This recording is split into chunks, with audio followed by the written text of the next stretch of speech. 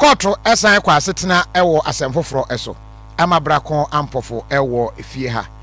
ni nyina ne se Daniel Chaya aka God Papa the Greatest and Joycelyn Chaya, Mr. and Mrs. Chaya, today they were in court. Na womo ba ye no asem no akwa kwesisen ama yamakwaba ma yenhwe ensem a ene epie ye court no facts no anything Bago fi me da say facts ni nyina ne say enipa mienu e ya wa afo mienu ye de kwadu abom na bago fi video a wo hwe e wo Angeltv so any Angel Facebook live ye timer yesusu say omu fi ase ba TikTok so e be kasa ye be to nyom be kire ye the various to say aduane a omu ye na no kra mo frɛ ne say Lupi recipe aha in say Lupi recipe na no be e de maye no that time na hu say kronkron na ba abehye omomma ene e ba ne sei a na omo tonyom je omani na hu say ene je wo fiwa nti we some of the videos are time assembly CM na yedom copy mu e wo court kwadu na yede abom ne se omoma mienu ye hu ba bi o mafa ebi susu se o mawu nti ne yede kwadu e ya wudi abom ene edi kan ena ne etoso mienu kra se o mawu no amuni wa henso a up to now ye hu amu no wo bisa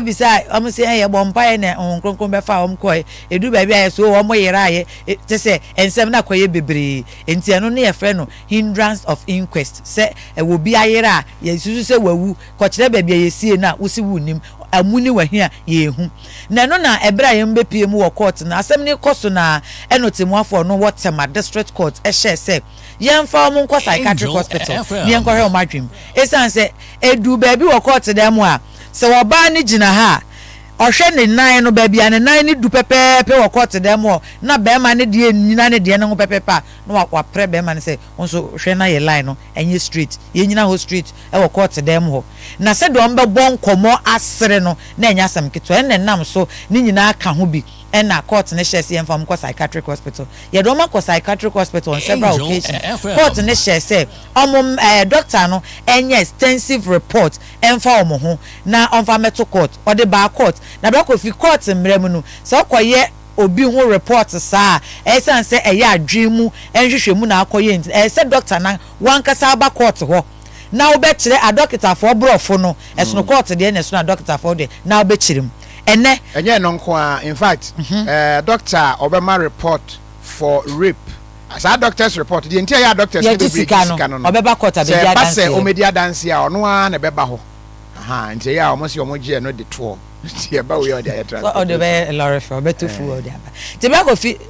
doctor Penny ono wa Accra psychiatric hospital Susan Sifa na ene oba court wo be chirechire nsem na brago finance mo be chirechire mu ni nyina ne report ni nyina e kire se enipa mienu no sebe omunya adwen mu how aye beka se omadwen mu kan wo mo kakra edin finhie du ba ko ne ya kire 11 years plus na sebe omanya adwen mu yare 11 years ene ya kire ena omanya adwen mu yare na omususu se oma atekasa a doctor for ni to say o ma atekasa enti oho a wono wa bon komo esere mananiji enti ni oye ya ye hwe video wo hu ni say nani age wono a na esere wono a na ebo ne ho komo wo ba ne de no be ma ne nso hu ni say na oye sofo na wa graduate efi sofo akodu nyankopon tebea ni nyankopon susuye mu enti no friend ho God Papa the Great enti say ono wo ho no so Yesu Kristo fiwa ono te ho anase Yesu Kristo kura e bia no no de Yesu Kristo atena ne nanso na e bia otete no enti ohun se edu ba bi no wo mu susu se ahohom efa wo mpomamu eye window eba wo mu dem ho wo gate ano eba wo mu dem ho enti wo mu totu ni nyina mu a obi a mafie ho eni ye bom paye wo fie wa nti ase yate asori wo fie ho afi ye bom paye na se eni honhom ne faw na atofo ma wo baefo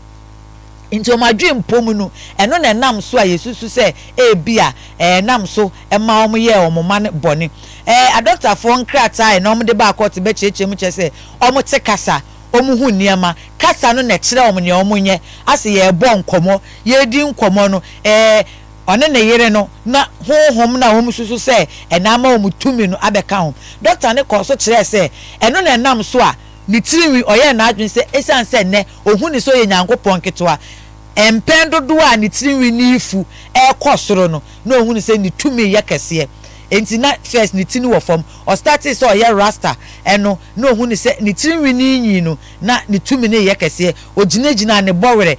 ne bowere ni nyi ko nanim no na ohun se ni tumi ye kese se bia ne moto amunwi wonyi onhyevu ba bia ohun se efu ko nanim no na eno so e ma ni tumi na e ma na hoodem doctor ne nsema obo ne tofa gina ka kire court ne se o kan si sudua se enipa mienu no ye be ka se they are not fit to stand trial kwadu a ye de abom no omuntini nyintum se medi fo anase medi bem recommendations o make ye ene se ne edikan this ye te wo montem na ye te wo montem a na ye hwe ema wo munuro ko wo manim wo nom empane ne ade a ni nyina ya ade a ebeboa na osande adesrede to court na nim se ansane ebeje wom wa Accra Psychiatric Hospital no this ye ma wom aposi for 24-hour police protection na court ni bi say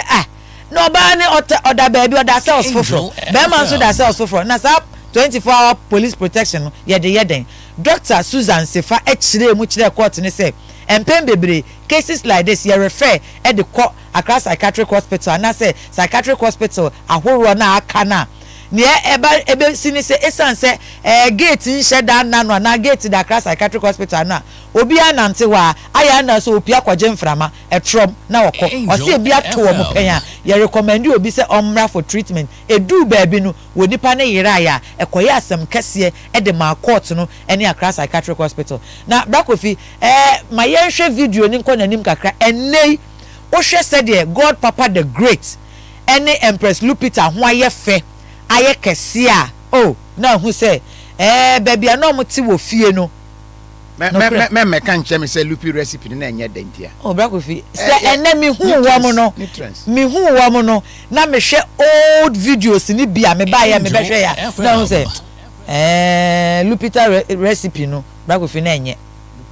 Lupi recipe na enye brakofi na enye san say at that time videos ni bi che hwe wo mu nie me pa cho dem mo post na mo hwe wo mu nie God Papa nie the great and a greatest simple God Papa the Great and an yedi nachi Empress Lupita hwe se bi o ma ye fefefe kama na all the way to two video back on wa brakofi you could see say hwe God Papa nie and Empress in the akire kama fe Empress Lupita and a God Papa the Great ti brakofi hwe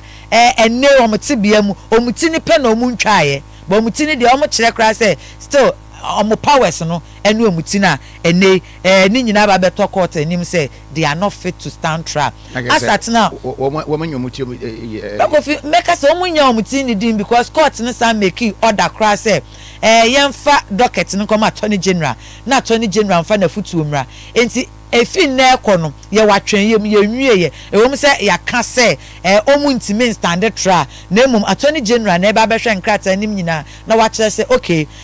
de edikan ebia ye hu amu no ehefa na ye kosie wom ye ntime hu se body ba ku ne body mienu ne anase body ne kra ye hu no mpe bi ne aka se ye koye autopsy